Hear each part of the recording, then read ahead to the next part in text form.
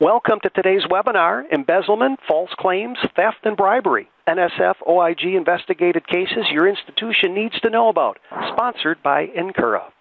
At this time, it's my pleasure to introduce today's speakers. In 1989, Paul Coleman became the first criminal investigator for NSF OIG. Paul later served as the NSF OIG Special Agent in Charge and the Assistant Inspector General for Investigations. During 2002, Paul coordinated the DoD OIG reviews of biochemical laboratories with the FBI anthrax investigation.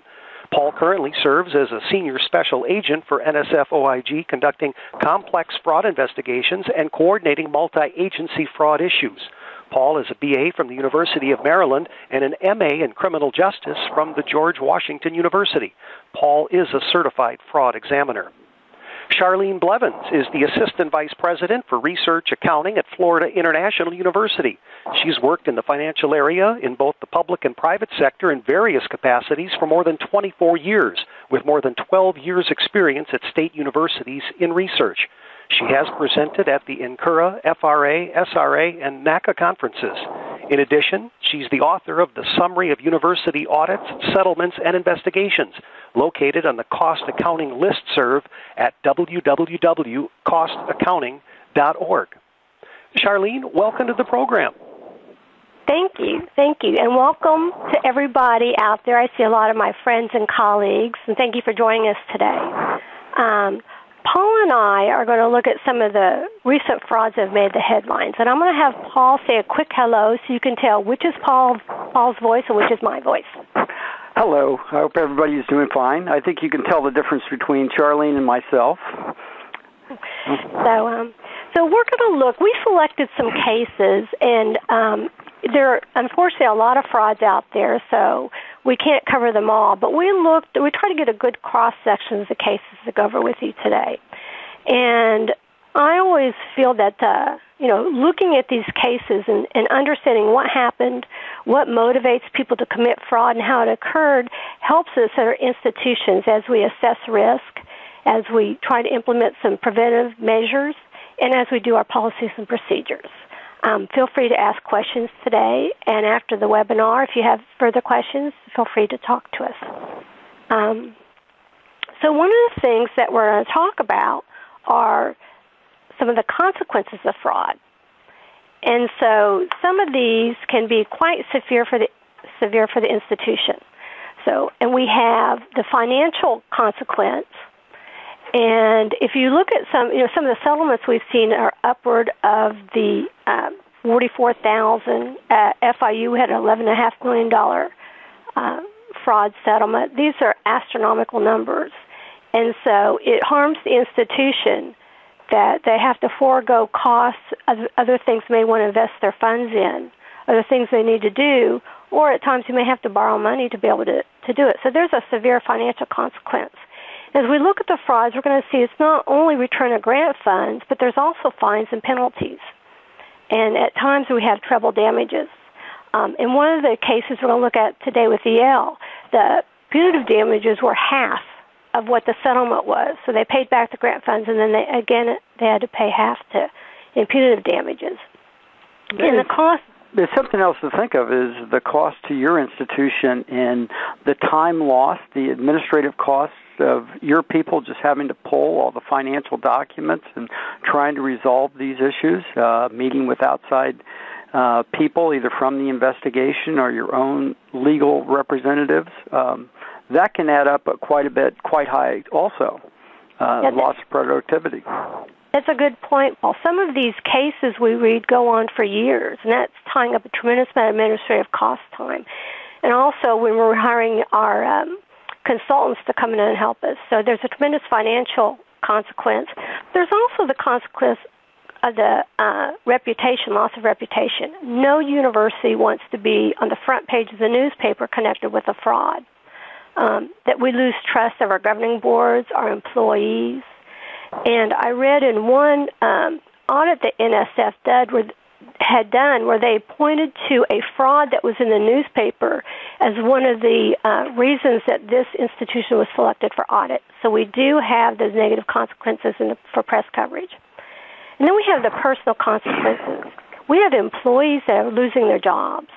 And we also have, a lot of times, it's not only the person that committed the fraud, but it's other individuals that were connected to it that were in a position to know or should have known and help curtail the fraud. And at times we're going to talk about people a little later that have gone to jail. So we have consideration. So there's quite a few consequences of fraud. Right, and you just got to understand that the people that actually embezzle money, they're the ones that actually plead guilty, and they're the ones that will be charged with paying restitution, paying fines, and maybe incarcerated, that get sent to prison. The institution is left with having to, sometimes if it's a civil settlement, they have to pay fines and penalties, pay damages, and then they have to deal with the administrative side of who allowed some of these things to take place and whether they should be left in their positions or not. So there's the personal side of it, and then there's also the institutional side. In reference to the press coverage, one of the things is when somebody like me comes in and does a criminal investigation, there is going to be press coverage. There's no way you can get around it. You just have to survive it. You have to try to put the best spin you can on it. And if you cooperate, then you can say, look, we cooperated with the investigation. We're glad justice is taking place, and we try to do whatever we can to limit these kind of actions at our institution. Go ahead, Charlene. Okay, thanks. So, Paul, we promised the audience that we talk about the difference between civil and criminal cases. Now, I noticed when I look at these, when I read through these cases in the press, we see a lot more civil than criminal. So can you go over with us the difference between what would make an agency such as NSF decide between what is going to go civil, what's going to go criminal? Well, there's a statute called the Civil False Claims Act, and it's Title 31 of the United States Code, and it's under Section 3729. And what that does, it's actually been around since the Civil War, and it allows the government to take action against contractors, and it first started off with carpetbaggers that were coming in and falsely charging the government for things that they never provided, and it provides liability for the government to take civil action. It includes fines up to $10,000 per claim. And it can charge up to treble damages. So if you have a $100,000 fraud and the government takes action, civil action, and they win, they can get up to treble damages. So that $100,000 turns into $300,000. Same thing if you've got a $1 million fraud, you can get damages up to $3 million. So that's where it gets quite expensive. Also, under a civil fraud case, the burden of proof is preponderance of the evidence. And this is important to know when you're dealing with what kind of fraud it is, civil versus criminal. But the civil burden of proof is preponderance of the evidence, which means basically 51%. Most of the time, the government won't take action unless they have 60 or 70%. There is no specific intent that needs to be proved under a civil case. Instead, the burden is on the government to prove there was either deliberate ignorance or reckless disregard for the truth. So if an institution is sticking its head in the sand and there was information that came to their attention but they refused to look at it, then there can be the government can decide that they have enough to go forward under a civil false claims case. Also, there is a compliance plan that usually accompanies a settlement, a civil settlement, meaning the institution will correct these things and try to put into place internal controls to identify future frauds or limit future frauds. And then oftentimes there can be just a corrective action plan and then an agreement to return funds. If an institution voluntarily comes forward, the civil settlement can become much easier. A lot of times the institution is benefiting in some kind of way, and that's why there might be a civil case against the institution. There is money that is being mischarged. The institution has a gain of some type, and or they had deliberate. There was information that came to their attention. They knew they should take action, and they didn't take action. And then the government decides, okay, this was really an institutional problem, not just an individual fraud. To move forward to... Well, I have a question before we go on, if you don't mind. Sure. So let me ask you this, because a lot of times in a policy I'll read where the responsibility is on the PI. So is the government's position maybe that it's not just the PI but the institution?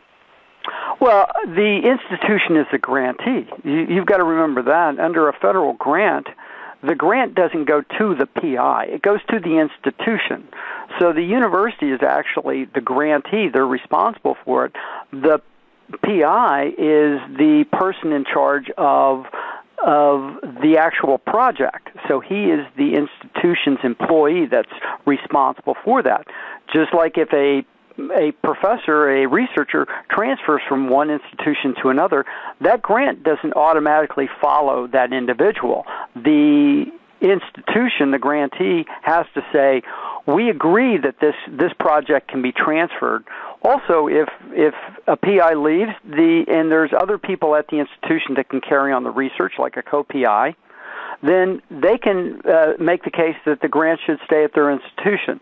So the grant goes to the institution, not to the actual individual. However, everybody involved in the process can have some responsibility. The Office of Sponsored Programs sets up a post-award system to monitor things.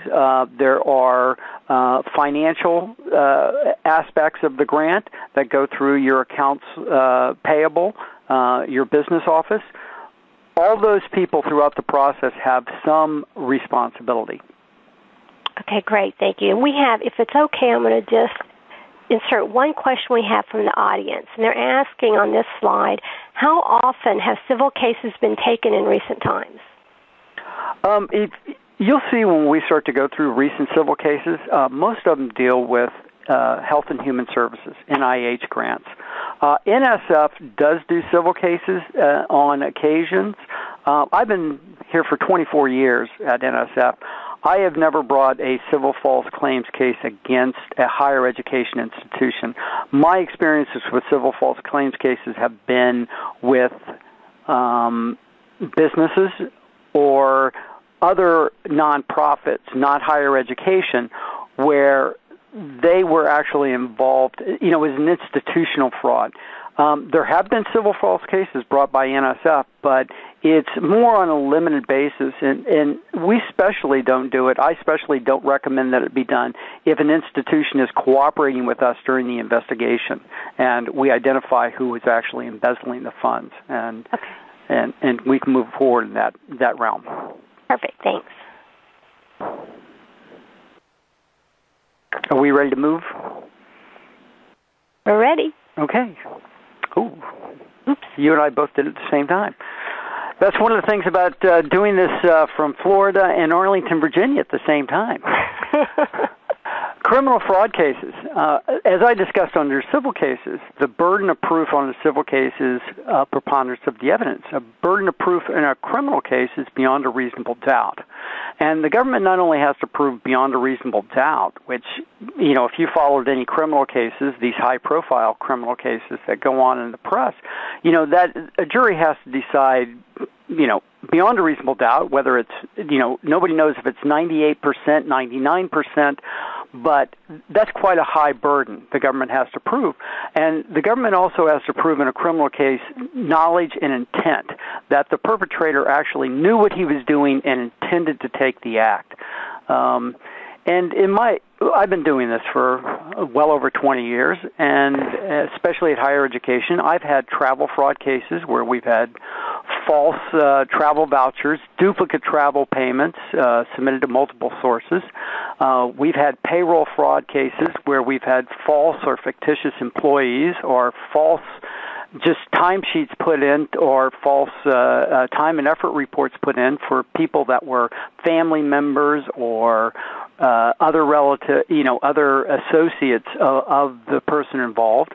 We've had stipend fraud cases where there's participants that didn't really work as a participant were paid. We also had cases where stipends were issued above the standard thing and we're told, oh, you received a mistaken check. Can I have that check back? And the perpetrator was putting that money into his pocket.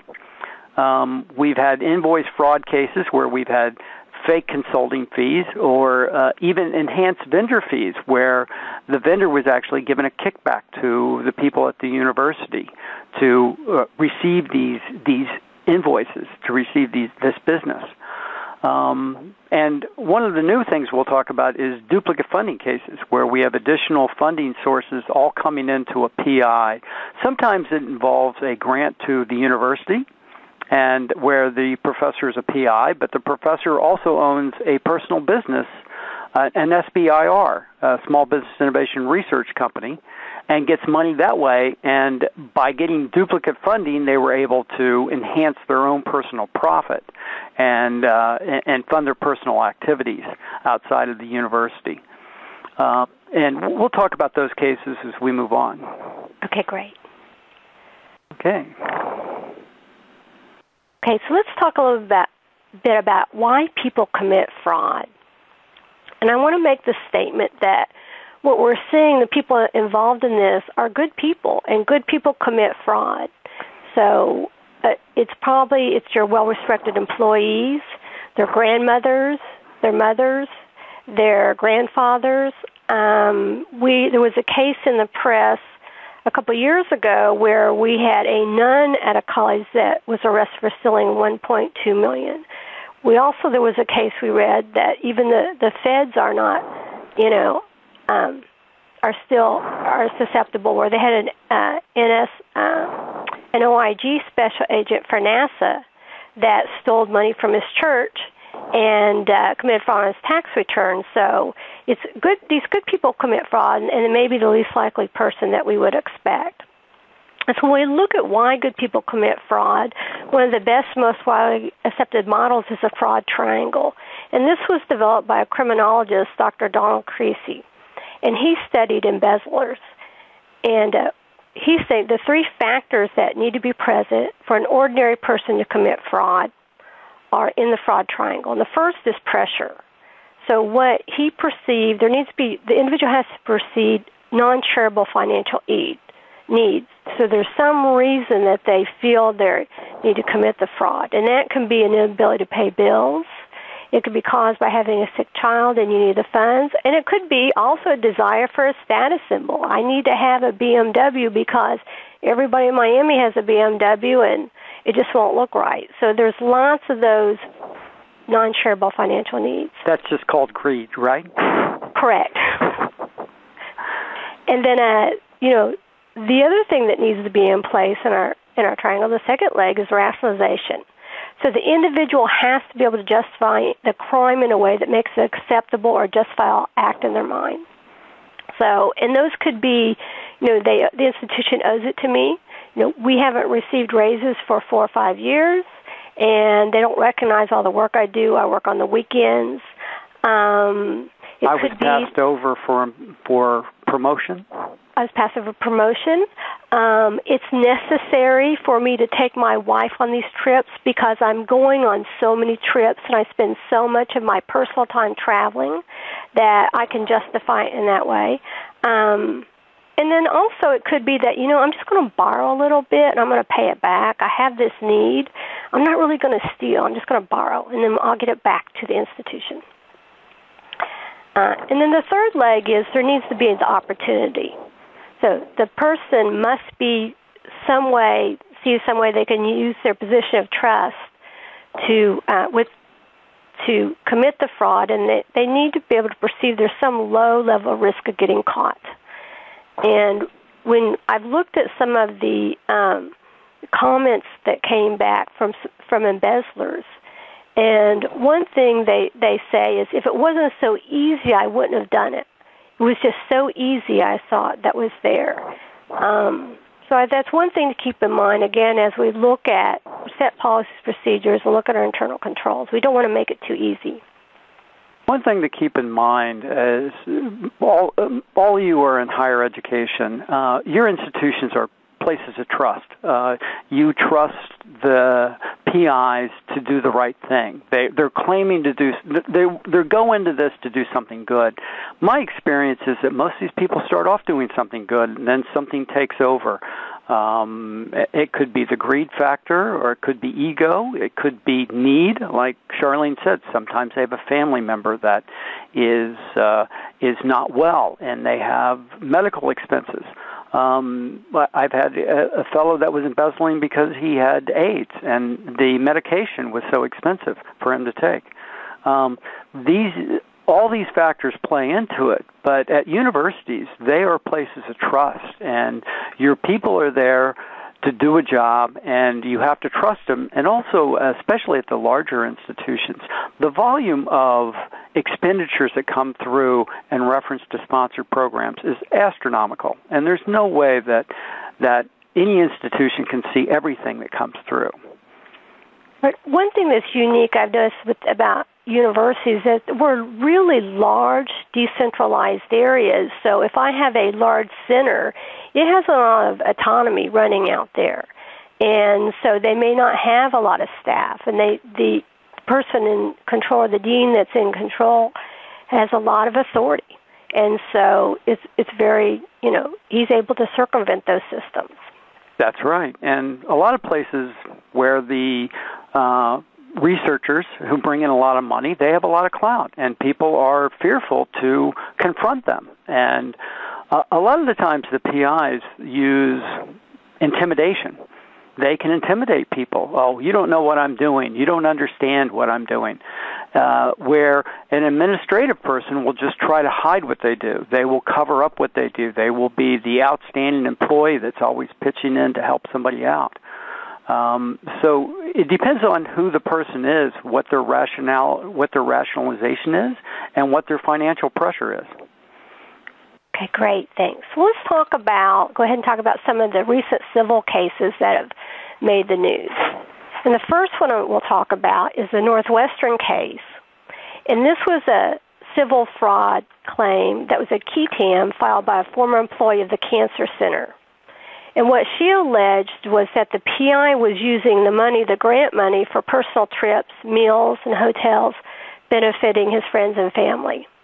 And I think some of the things that came out in the news was that he had written consulting agreements to his brother and a cousin, and he took his wife on these consulting trips, or took his wife on these trips, and then the grant paid for all the food, the hotel, so all the expenses. And so Northwestern ended up selling that case for $3.5 million.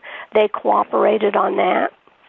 And Dr. Bennett is now an endowed chair in South Carolina. So I take my, hats off to my friends in South Carolina. You have a challenge. And then the other case we'll look at is Cornell. And we're going to be looking at several Cornell cases, but this was a really interesting case. And so what happened with Cornell is a key TAM case, false billing of clinical patients. And Cornell had an award from NIH related to HIV/AIDS research for postdoc fellows. And one of the fellows filed a key TAM and charged that the PI and Cornell were inappropriately having the fellows see private fee-for-service patients with other medical conditions. And the PI on this grant did do a lot of work for insurance companies and litigators. And so during trial, and Cornell did fight it, this one did go to trial. And in the trial, the postdoc was able to illustrate that of the 160 clinical patients seen by the fellows, only 3 were HIV positive. The government joined in the suit for this one and alleged that they had knowingly submitted false reports to NIH in order to continue funding of the grant. So those progress reports, when we talk about what we're doing, So we need to make sure that what we're saying in there is really what's going on. Now, there was another, in this case, an interesting argument that Cornell and the PI tried to bring up, and they said that they had achieved the goal of the grant since they could show that a majority of these postdocs went into AIDS research, and that the program was really akin to a car trip. So it didn't really matter what route you took, as long as some of the fellows ultimately arrived at their destination, which was a career in HIV-related research. The jury did not concur with that argument. They lost, and when Cornell appealed, and they lost on appeal. So, Charlene, this is a frequent argument we hear, is that, we didn't do what we said we'd do in the proposal, but we still had a good outcome, so therefore it should be okay. And reality is the government makes decisions to fund something based on what the proposal said, and their impact in those areas are what they're trying to influence. And so if you decide to change a direction, like NSF's grant conditions, if you change the scope of your project, you need NSF approval to do that. And if you don't get the agency approval when you start changing the direction or the scope of your project, then you have yourself liable for what could come up in the future. And as you see in both these cases, the institution took a heck of a hit because they went along with what was the billing practices that had been established, and there was some knowledge that in both the Northwestern and the Cornell cases, the schools knew that they weren't doing everything they should be doing. They knew there was problems, but they continued to process the payments and then bill the government for those payments. Okay, great. Thanks, Paul. Now let's talk about the Yale case. I think most of us have probably seen the Yale when it hit the papers, I think about 2004, 2005. No, actually, this was 2009, I think. Yeah, the Yale recent case. You're right, that one. That was the recent case. Thank you. And that began as a result of an audit that was done on a small sub-award they had with UMass. And that led then to, it ended up with about 30 agencies, I believe, being reviewed, and NSF was one of the agencies, if I recall, Paul. Correct. We had people in my office highly involved in this investigation. So, and the issues they had were the allocation of research expenses, the reporting of faculty effort devoted to the grants, that issues with the grants administration. And what happened, in one thing that we want to highlight, is there was an email where the PI asked to spend down the funds, which was altered and given to the auditors. And the auditors then uncovered the original email. So this one was very expensive for Yale, that the settlement was $7.6 million, and half of that was in punitive damages. So, and that went on, I believe, for several years. And when reading through the news reports, it looked like they went back over a 10-year period. So that had to be a tremendous administrative cost as well to the institution. Yes, this was quite an interesting issue because it appeared for quite a few years Yale acknowledged in internal communications that they knew that they were wrongfully applying some of their own time and effort policies, and they weren't consistent with what the Cognizant Audit Agency was saying they should be doing. And so over a period of time, they knew what they were doing, but they continued to do it. They didn't take action to change their process. And then the cost transfers, there was some communications where they said, look, we really shouldn't be doing that. And in today's world, the investigators are always going to look at emails. I mean, that's just the nature of what goes on anymore. Electronic evidence, emails are a big part of things we look at.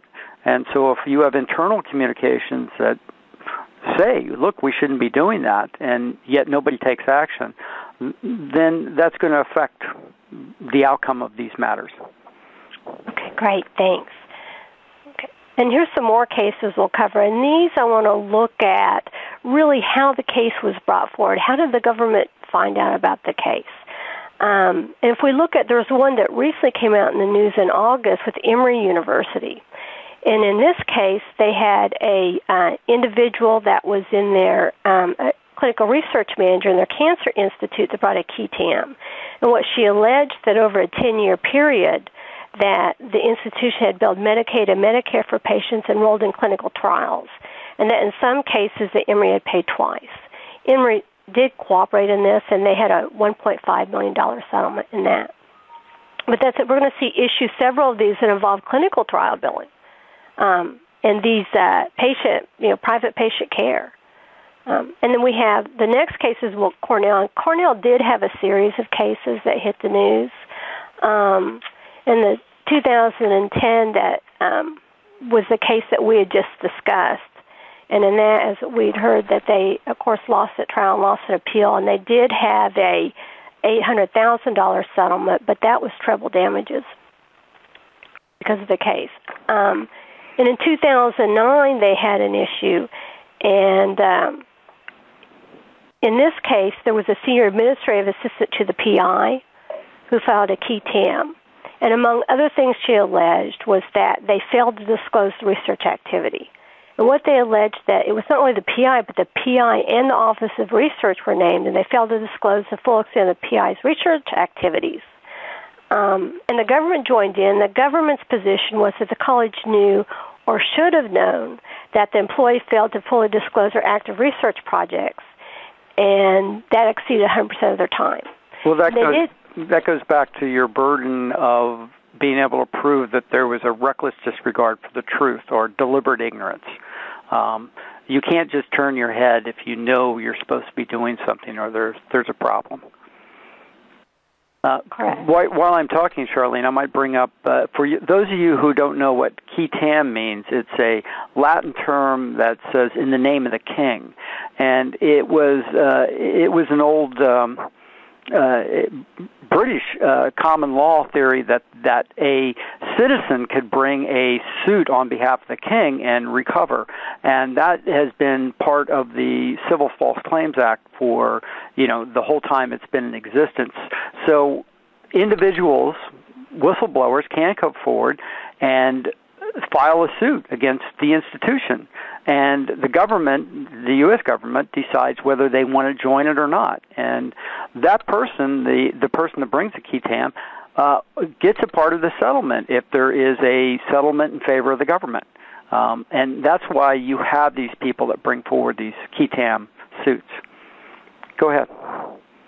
Okay, great, thank you. And the one thing that they also mentioned, the government mentioned in this case, is that they relied on those disclosure of those activities before they awarded to determine that if they had the bandwidth to do the award. And then because they didn't fully report as they were supposed to all the activities, they couldn't make a good informed decision. So, and then the next case, again, this is another Cornell case, and this also involved private patient care. And this one was in 2005, and I remember when it hit the front page of the Wall Street Journal, because this was a physician who filed a qui tam, and the physician alleged that they were using NIH money for private patient care.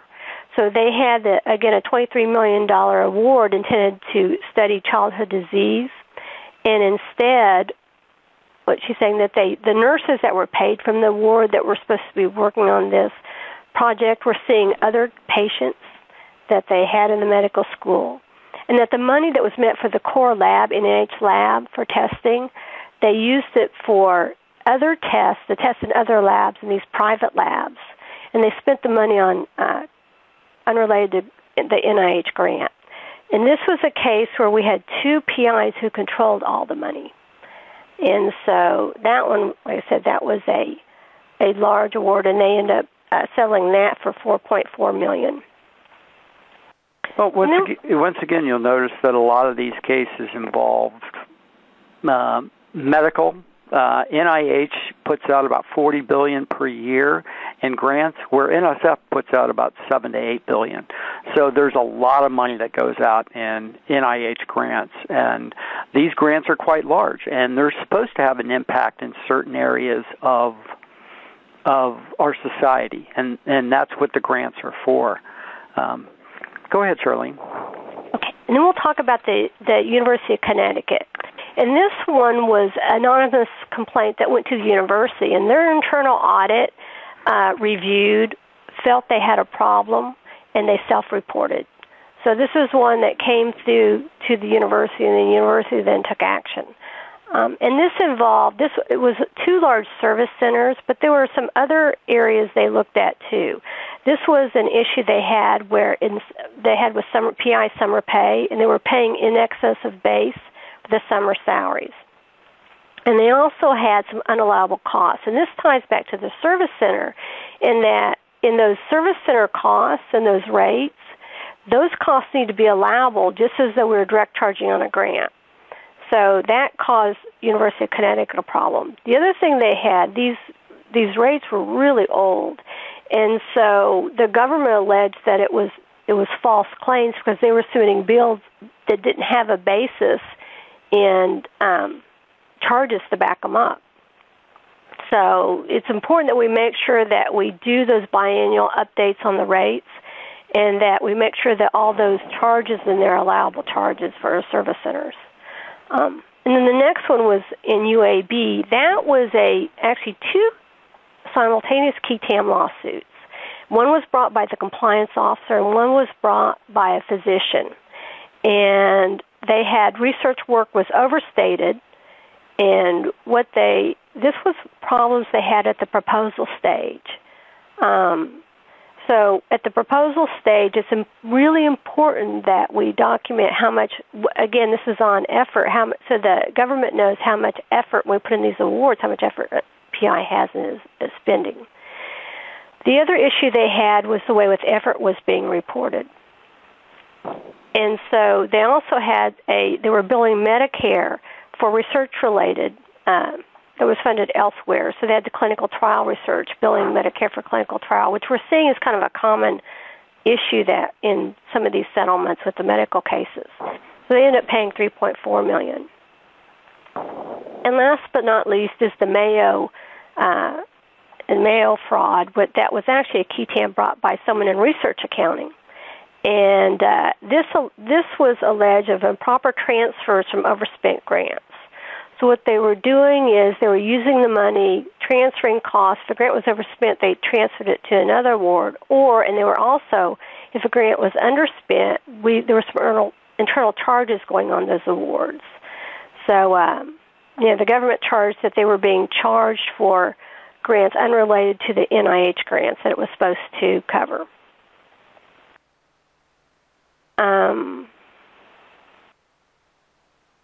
And I just got it. Let me respond to this question real quick. And we're asking for distributed links to the press releases or summaries of the cases. If we look at a lot of those references are in the summary of audits that you'll find that the announcer gave you the website for in the cost accounting listserv. That the website that Charlene has helped develop on the National Conference on College Accounting, Cost Accounting website is really quite a thorough list, and there is so much information that is useful to your institutions and it's really an enormous undertaking that she has done. It really is quite a link. It's amazing for me to sit there and look at. Thank you. It's a hobby. So let's look at now. We've covered the civil. Let's look at some of the criminal cases. And some of the criminal cases we're going to tell you about today involve different scenarios. And the one we're going to talk about, these next couple of cases are fraud by researchers. And these particular researchers had cases where the PI used a privately owned company they controlled to convert funds for their personal use. And the first case is Morgan State, and this was a Morgan State professor, but he applied for an award. He did apply for it from his small business, and he applied to the NSF Small Business Program. And when he applied for the award, he stated that he was going to secure release time from his institution, that his small business had 8 employees, that another Morgan State professor was going to be working with him as a senior scientific advisor. He also stated that we had the University of Maryland that was going to be involved to help with this award. In fact, he remained a full-time professor at Morgan State, and none of the statements were true. And instead, he used the money to pay his mortgage. He paid personal credit cards. He made salary payments to his wife, although she didn't work on any of the NSF project. And he wrote a $6,000 check to himself. And so that case is ongoing. And I think in 2013, he was back in the news. The government alleged that he was issuing stipend checks to students and asking them to give the money back to him. And I don't know. I know this was ongoing. So I don't know if you can comment on this at all, Paul. Charlene, I cannot comment on this case because it is an ongoing case. There has been an indictment. He is facing trial. And because of that, we can't really talk about that. But everything you've mentioned has been out in the press, so that's public information.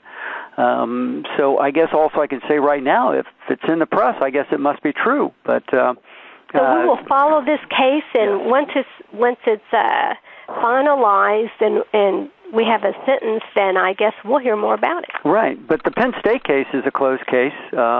If you would like to go over the details of that, I was not the case agent. A close colleague of mine was the case agent, so I have some interesting little tidbits about that. But I'll let you talk about what's known as the facts in this case right now, the Penn State case. Okay, and this was a really interesting case. So this was a former researcher at Penn State. And again, he was acting through a solely owned company, and he requested a grant from NIH. And in the grant, he represented that he was going to take about half the money, and he was going to do clinical trials at the Hershey Cancer Center. And of course, the clinical trials were never performed, and he ended up misappropriating the funds for his personal use.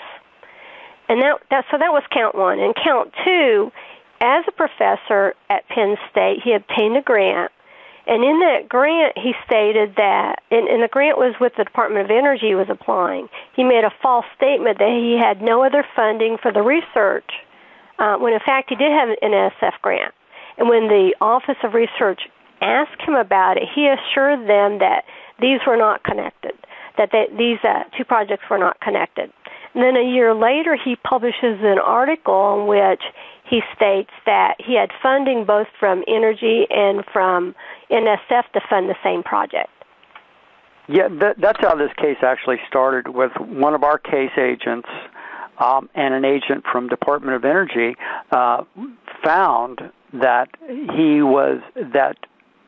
had proposed the same thing. And when comparing the 2 proposals, they were basically identical. So he was going to do the same research for both NSF and Department of Energy. And he lied to both agencies. He lied to Penn State about the relatedness of these projects. And luckily, our investigation took place in such a timely manner that he wasn't able to misappropriate much of the money that was awarded, but both those grants were terminated.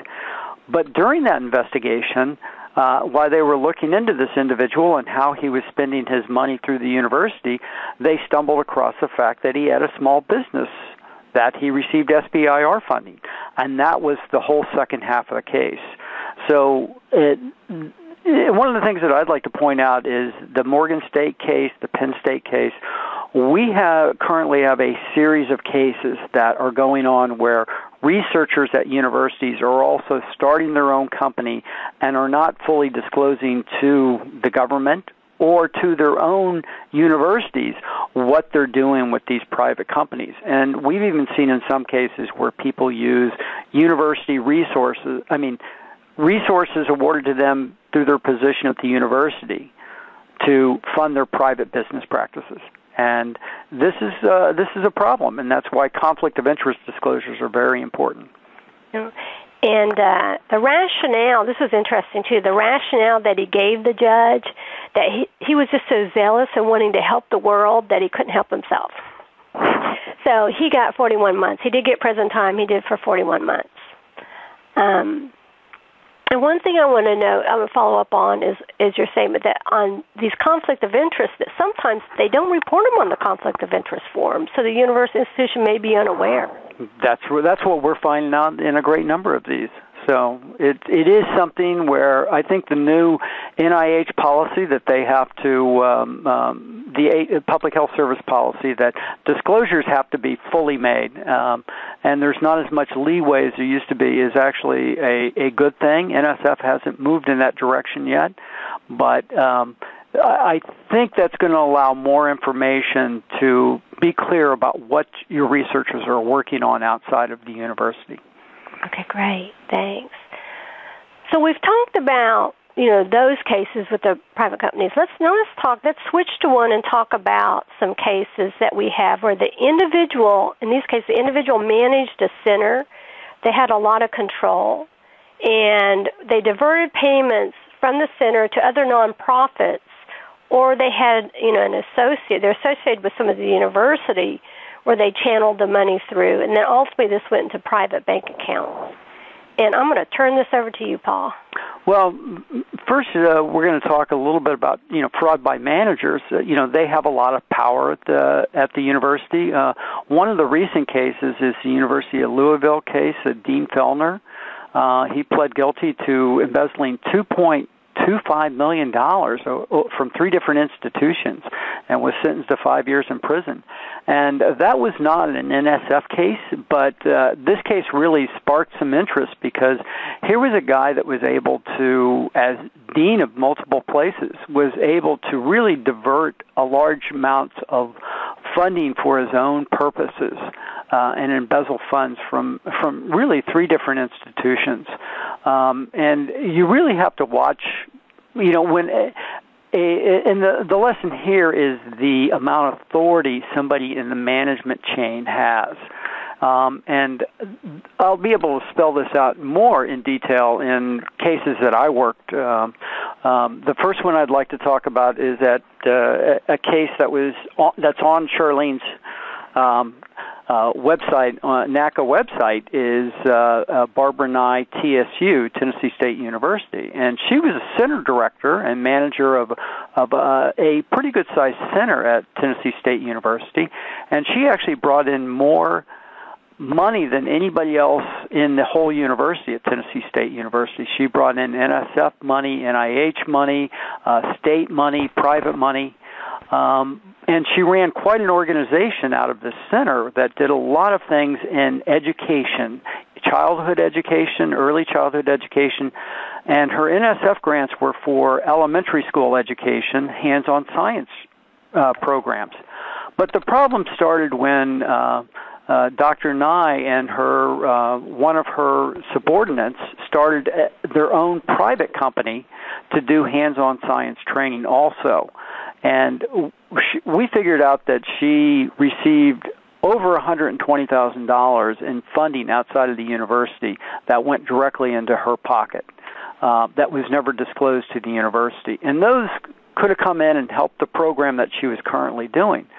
But we also found, while looking closely at what she did in reference to the money that was awarded to her at Tennessee State University from NSF, that she used travel funds and salary money to support her own private business. She had people that were working on her, being paid off the NSF grant, that were actually going out and doing work that her and her subordinate were getting paid for, and the money was going to their private company. So they were getting free labor, and that turns into pure profit for them, and it also was a false charge to the university. And she eventually pled guilty to submitting $25,000 worth of false statements to pay for travel and salary benefits, and was sentenced to 6 months home confinement, 2 years probation, and she was also debarred for a period of 5 years.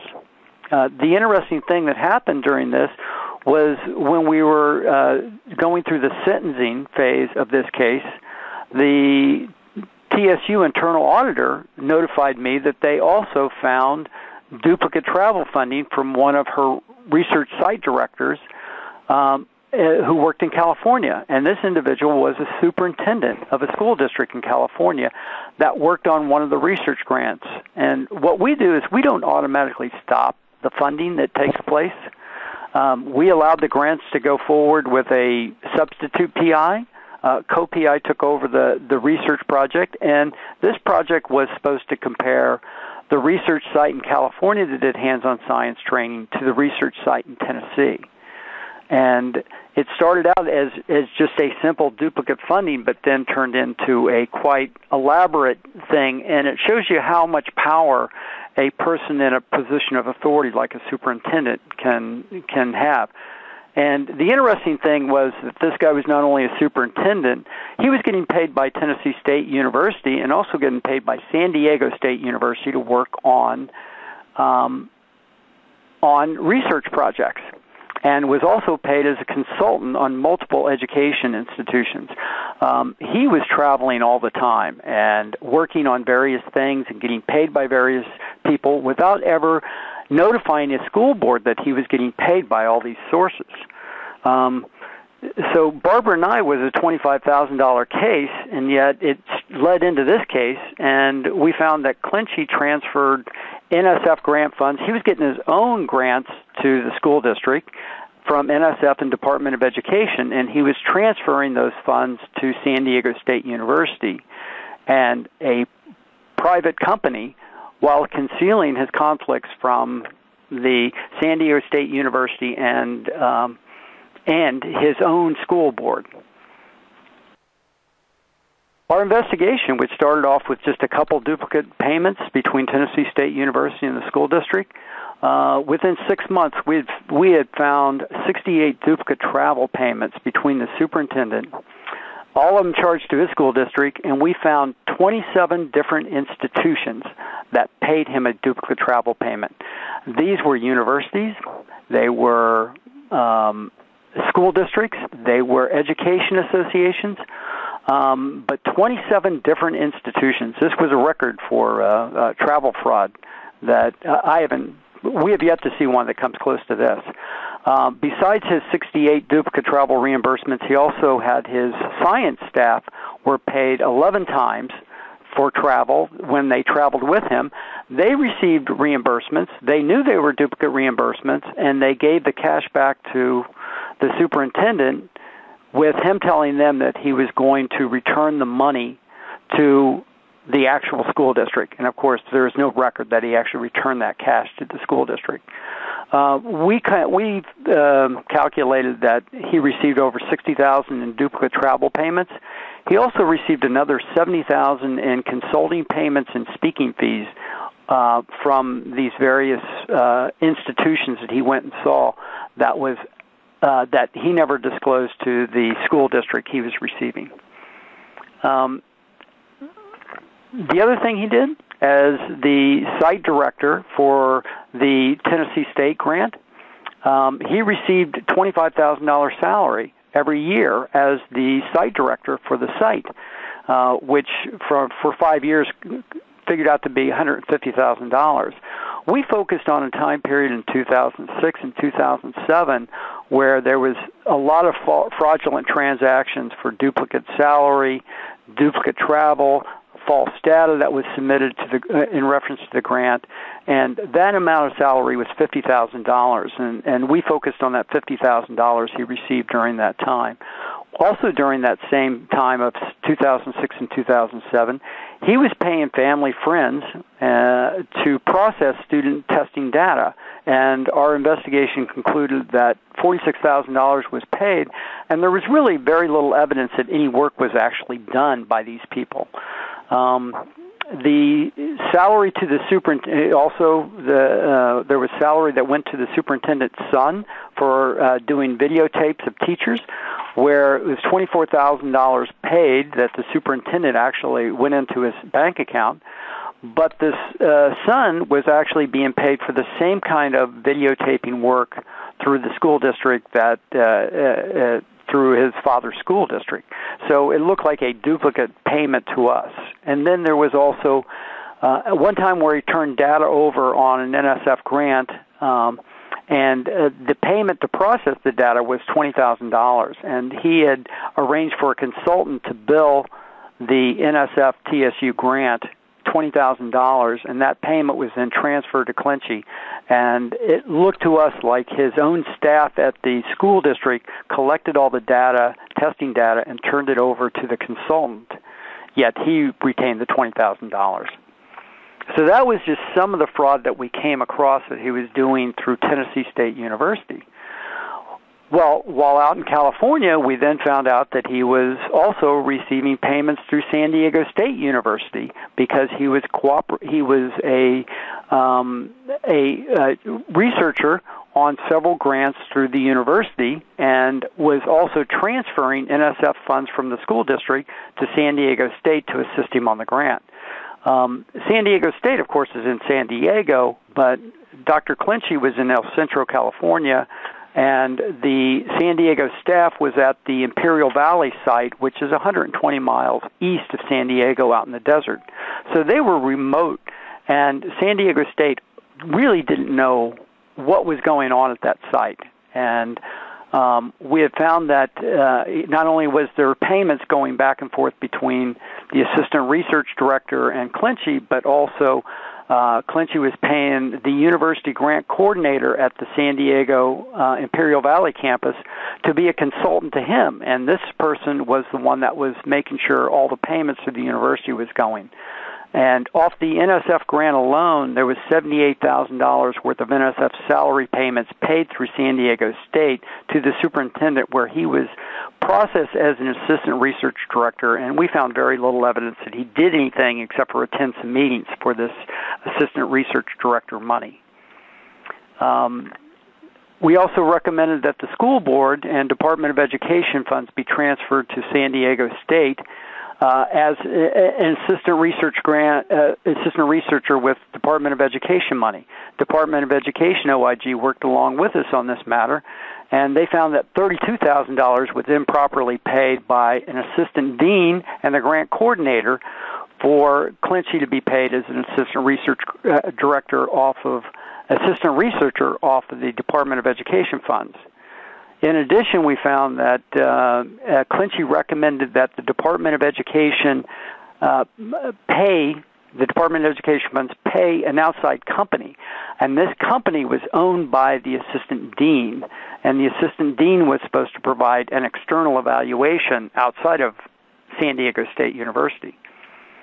Clinchy initiated payments of over $395,000 off the education grant.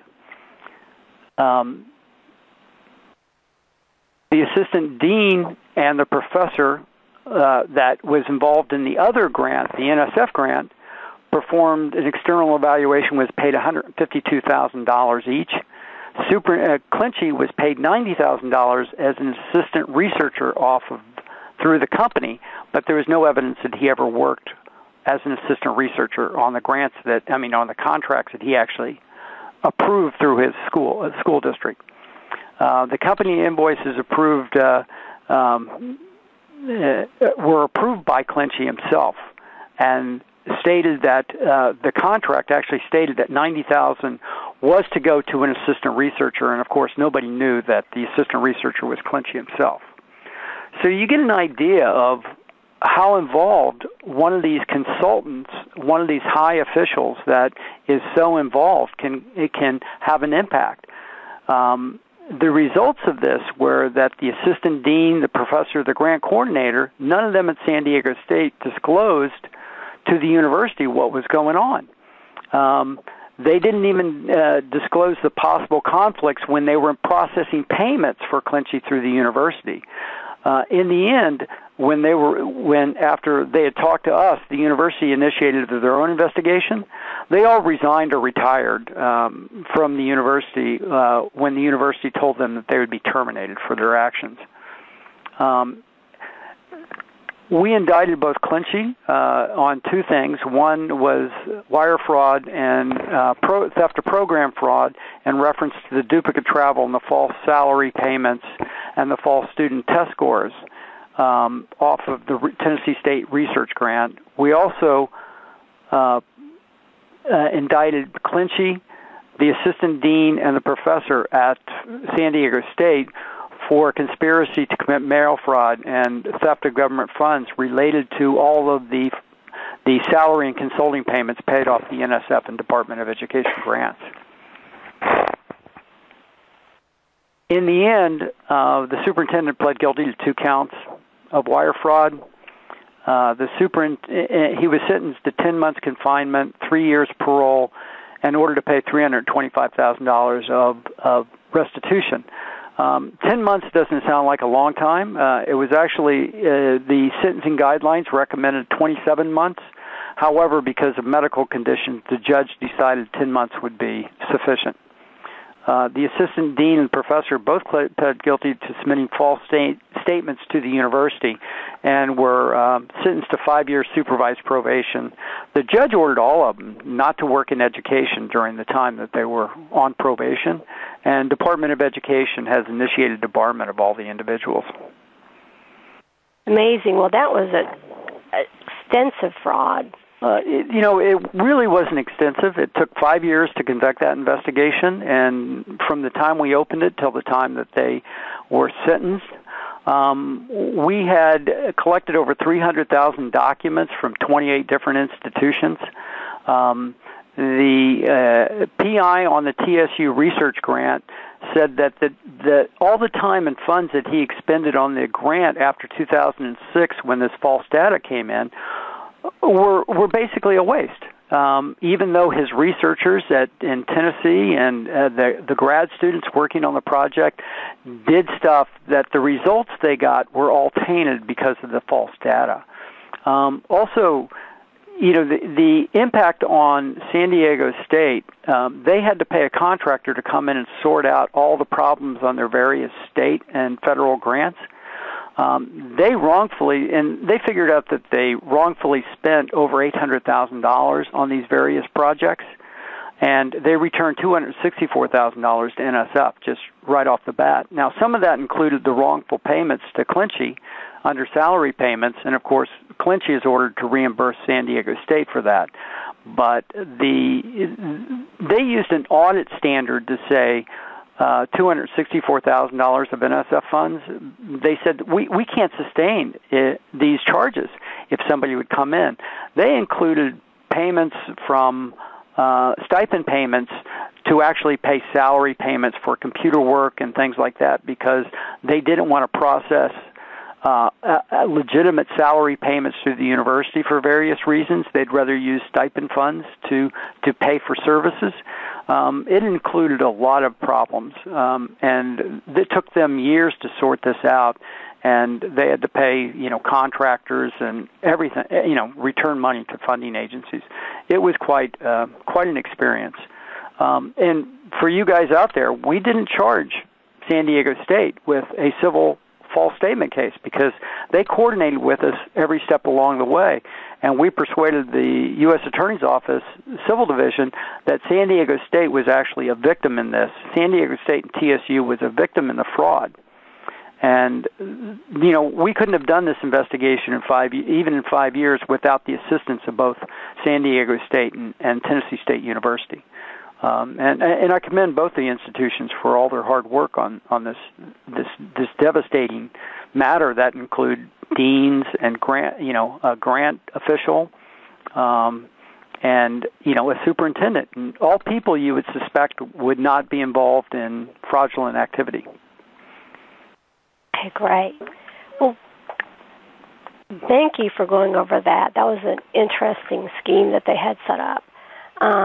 Let's talk a little bit briefly about then fraud by administrative support. We've kind of talked about the other areas and those in positions of control and where they had fraud. So let's talk about in the Georgia Tech Procard cases. And I had heard Paul talk about this a few years ago at FRA, and it was just fascinating. So can you go over those for us, Paul?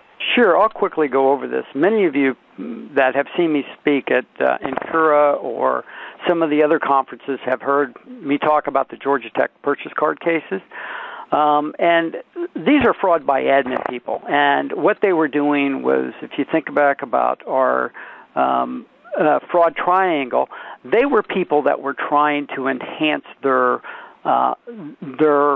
lifestyle in Atlanta. And they were basically embezzling money through the purchase card system to pay for their own living expenses. Neither one of these people had any of the money left over that they had stolen over a period of years. There was actually two different cases. One was a program coordinator that was identified in the state audit of buying gift cards off the purchase card. And these weren't small $5 gift cards. They were $50, $100 a piece. And they originally thought it was about $20,000, but our investigation found the total fraud was much higher than that.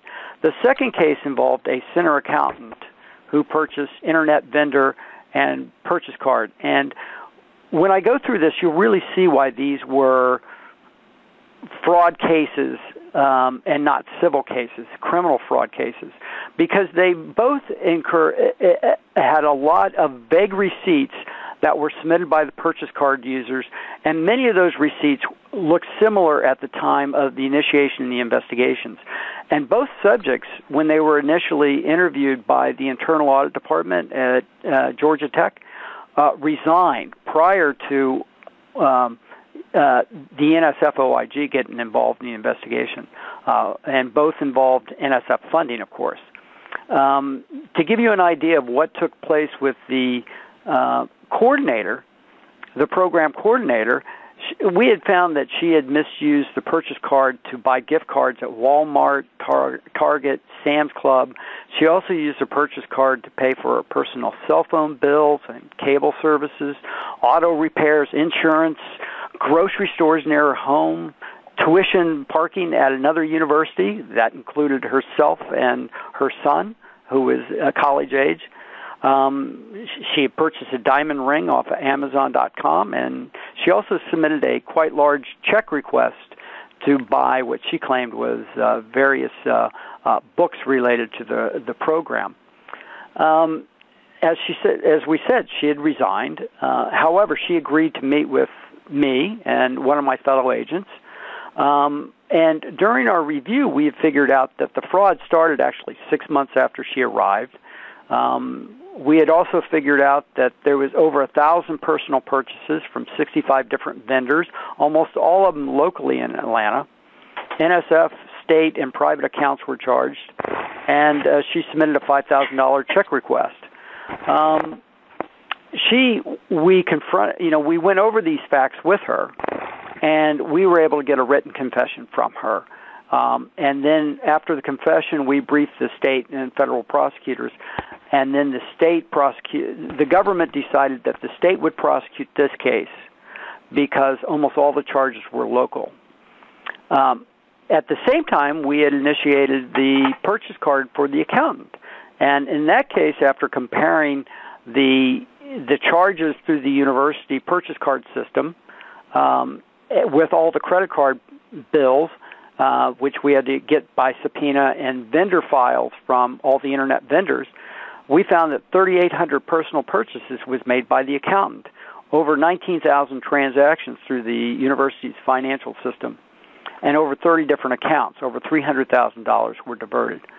So you can see how somebody that has this kind of authority, even limited authority at the university, and these people were really concealing what they did. And this is an important aspect of a criminal case, is the concealment of the activity. And you really see this when you have administrative personnel involved, where they hide what they're doing. A lot of times the researchers and the administrative people have such power, they just put the paperwork in and don't do a lot to conceal it, but because they know people aren't going to question them. They're not going to question their integrity. However, these administrative people will do a lot of things to hide what they did.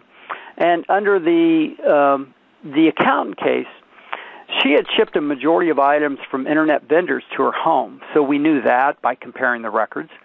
We also interviewed her supervisors, her coworkers, and she was considered to be an outstanding employee, but they were shocked at the things that she bought off the purchase card and concealed those.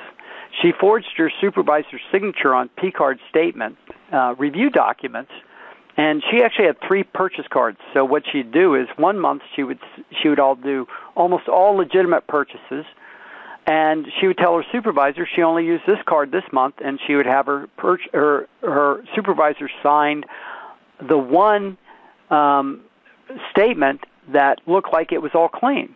The other 2 statements she would forge the supervisor's signature, so if it looked like somebody came in, they would say, oh, this has already been looked at and reviewed. We also found that she created false invoices, and she manipulated the accounting system. Yeah, and Paul, can you talk about that just a little bit? Because this was interesting, because this involved cost transfers and how she was moving the funds around using cost transfers to not get caught. Okay, and we were able to show this to the U.S. Attorney's Office by specifically looking at some items that were charged to the grant. And as you see on the screen here, we have specific items over $1,000 that we track through the grant. And, we see a lawn tractor. Well, this was a bioengineering research center that she was an accountant for. Why would they need a lawn tractor is a damn good question. However, she also purchased laptops. So how do we identify if the laptop was a legitimate laptop for the university or was it for personal nature? And you'll see in a second how we ever figured it out. And, one of the other things we decided to track was a bun frozen drink machine. Now, Charlene, you've been around sponsored programs for a long time. Have you ever seen a bun frozen drink machine purchased off of a federal grant? No, unfortunately not. I must not be working for the correct institutions because that's the second place. That was a clever one right there. But anyway, when we tracked what she did in the accounting system, and remember, she was an accountant for the research center, so she transferred the Poland lawn tractor, which she bought for over $1,000, that was transferred 3 times in 3 months through the accounting system. She also had she had several HP Pavilion notebooks. One of them we tracked 3 times in 4 months. And then the Bun Ultra drink machine for $2,000 was transferred 3 times in 4 months. And, Charlene, do you have an idea of why she would transfer them so many times? Was somebody reconciling the accounts, and she knew when they're going to get reconciled? That's exactly what it was. She knew when all the accounts would be reconciled, and what she'd do is transfer from one account to another to hide what she was doing, and then she would finally park the last time she would transfer would be right after a year-end reconciliation was done of the account. And so she'd charge it in knowing that nobody was going to come back and look at that account for another year. And, there was your cost transfers. But because of audit systems within the university, we were able to track all these charges throughout the accounting system and show how she manipulated the accounting system to try to hide what she was doing. We also talked about fake receipts. Here is a receipt. This is a real receipt we found in the purchase card statements. This was a $1,300 payment to PayPal, and it said was for bioengineering hardcover books. Now, Charlene, is there an idea why you think they would purchase bioengineering books for $1,300? No, and certainly not through PayPal. And also, how many times have you seen, books purchased, hardcover books purchased that ended in a round dollar figure? Somebody should have said, well, this isn't quite right, but she was a trusted employee. Well, when we tracked this $1,300 payment, this is what we really found. A Yamaha Wave Runner. So she was certainly doing her job to conceal what she was actually doing. That was quite an amazing thing. Now, the accountant decided that she wasn't going to talk to us. She never told us that. She just refused to answer our phone calls. We went out to her house. She refused to answer her door. So, being out of Arlington, Virginia, and this case was being done in Atlanta, I went to the U.S. Attorney's Office, and I asked for the assistant from the FBI white-collar crime section, and we did a search warrant at the home, and the search warrant was named Operation Scavenger Hunt. We went in and found 5 flat-screen TVs, 5 computers, 5 digital cameras, multimedia player, the lawnmower, bun frozen drink machine. In the end, of course, with all that evidence, the accountant pled guilty to 22 counts of 22-count federal indictment, pled guilty to all counts, asked for forgiveness, asked for assistance. She was sentenced to 32 months in prison and ordered to pay $316 of restitution. Now, that was quite a bit, and she actually pled guilty first. Yet the program coordinator that stole less money, only $170,000, was charged in state court after the accountant pled guilty in federal court. And she came in front of the judge to plead guilty, but then she withdrew her guilty plea, stating that she was coerced because of all the publicity that took place with these cases. And a week later came back in and went again pled guilty under what's called a non-negotiated plea. And the judge was so angry at her because she read a statement at the sentencing hearing that compared herself to Michael Vick, the former Atlanta quarterback, and to the rapper T.I., both public persons in Atlanta that were sentenced to prison. And she compared herself to those two individuals. Well, the judge said, "Excuse me, lady, you just don't get it. You stole an obscene amount of money. You're not a personality." And then he sentenced her to 10 years in prison. Wow. So it doesn't pay to upset a judge. I think, is this where we want to take some questions, Charlene? Yeah, well, let me just briefly talk about this because there's a couple of slides, and we'll wrap it up with questions. Okay.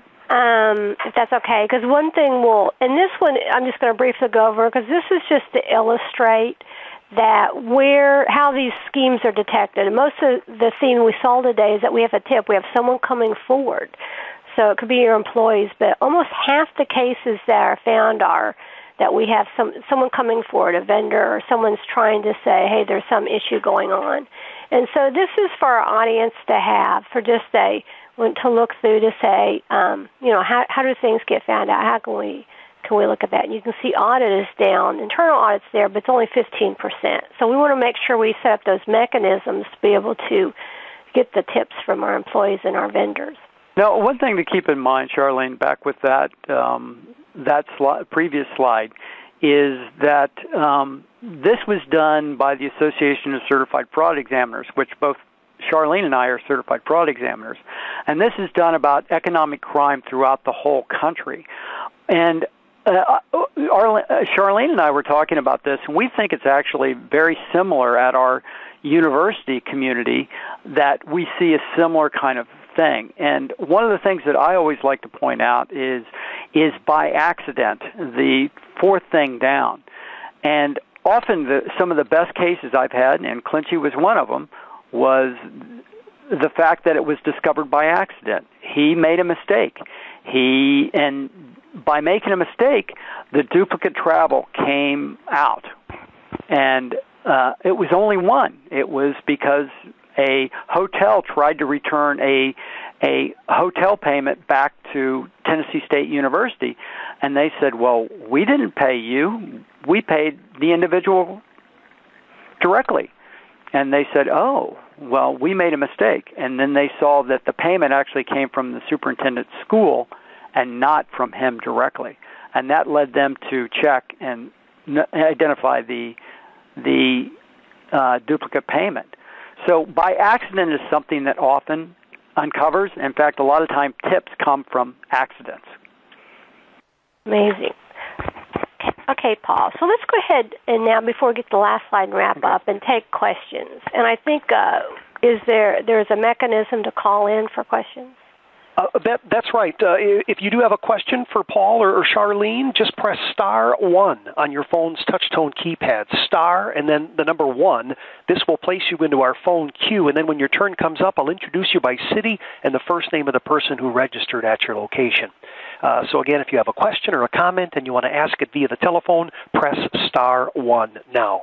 To submit a written question or comment, please click on the General Chat tab near the bottom of your screen, type your question in the text box at the very bottom of the screen, and then press Enter or click the Send button to submit your question.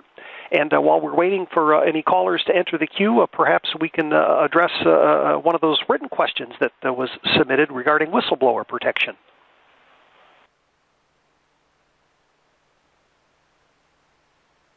And Charlene or Paul? Okay, what was the question about whistleblower? Yes. The question was that discovery by tips, is there whistleblower protection? So they're asking, is there a federal proposal for stronger whistleblower protection?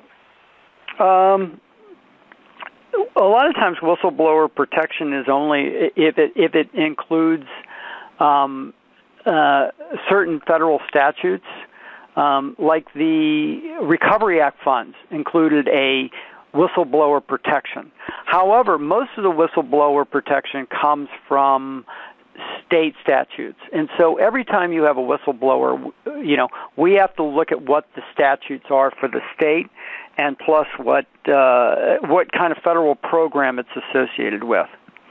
So it's not, whistleblower is not always the easiest thing to deal with.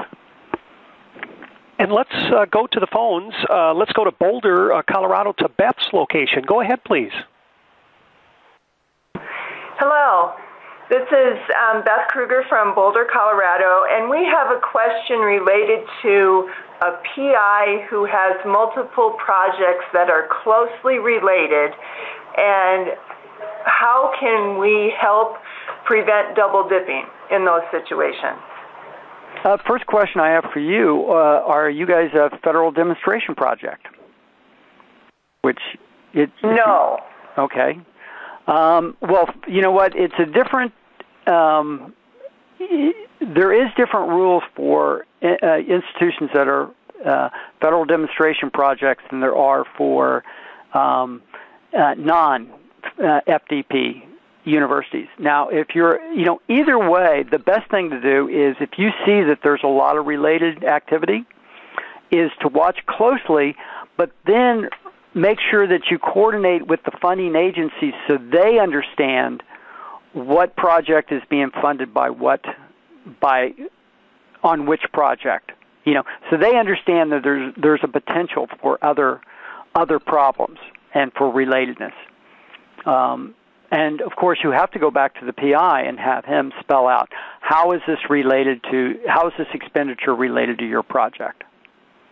Right, and let me add to that, Paul. I think we want to be aware of lots of cost transfers. That would be a red flag. When we start seeing funds move around from project to project, especially if they have different times that they're starting and stopping, and we have one that's ending that has funds unspent. I think those are the red flags that we want to make sure that that we look at very closely. That's absolutely true. In fact, Charlene, I think you have that on your identifying risk area slides that we should probably go over quickly too before we finish. And just a reminder, if you do have a question and you want to ask it via the telephone, press *1 on your phone's touch-tone keypad. If you want to just submit your question using the software, just click on that General Chat tab and submit your question. We do have a few minutes remaining, so at this time, Paul and Charlene, I'll turn to you for perhaps some additional information here. Okay, great. And just to talk about the last bullet on our slide, what we're seeing in the audits, one of the audit findings are issues they have with those cost transfers at the end of the grant, especially we're buying equipment, we're buying computers at the end of the grant. Remember, it has to be beneficial to the program that we're on, and so that's, as you get later and later and the grant's starting to end and wind down, it's harder to make the case that it was critical to the project. And so that's where we want to look, and that's where they look in the audits. When they look in the audit guides, they'll look through and look to see what those expenses were at those last weeks of the grant. So we want to make sure we run the run rate reports, the expenditure reports. We kind of track what's going on. Some of the other risk areas are tone at the top. We can kind of see, I think, when we went through this, you can kind of guess the institutions that really had a tone of maybe looking the other way more, may have had more frauds, and those that really were trying to monitor and combat. But that's going to be an issue is at your institution, so, to see what makes it more difficult or not to kind of, or easier to circumvent is how we look. Actually, the tone at the top, I think, is very important. I've noticed when I've gone into some institutions, and I will say this right up front, Georgia Tech, I've worked there quite a bit, and they are great. Their tone at the top is, hey, we won't tolerate any of this. If you've done something wrong, we're going to help whoever it is investigate it and go after whatever, and we won't have employees that break the law. And so if you've got a strong tone at the top of non-tolerance for shenanigans, then, it's going to be easy for you to take action. When you got a tone at the top that looks the other way, that means things can happen, and people are going to abuse that. And one thing you need to risk area would be is look at, especially on your pro cards, who has the approval authority, and do subordinates have approval? And that may be an issue, especially with the purchasing cards. We had cases here where, at FIU, where the PI had the purchasing card, and the approver was a subordinate, a trusted subordinate. And so a lot of times what happened is the trusted subordinate would be making purchases on behalf of the PI as well as approving the transaction. So we want to make sure that no one person has all the authority or is in a position where they have someone, a supervisor, that can request that they approve a purchase that they don't feel comfortable with. The other thing is we'll look at these conflict of interest situations. A lot of the interaction we saw with the private companies were really conflict of interest situations. The ownership of these private companies are doing business with the institution. So those will be a red flag, something you may want to look at more closely. And then you want to ensure you have a way to handle employee concerns of fraud and abuse. So it's important to have a hotline or some other mechanism. As we saw from the chart just on the last slide, that almost half of all these tips coming in are from employees, from vendors, so we want a way that they can actually tell the institution when they think there's an issue. And Charlene, I've always called those the X's.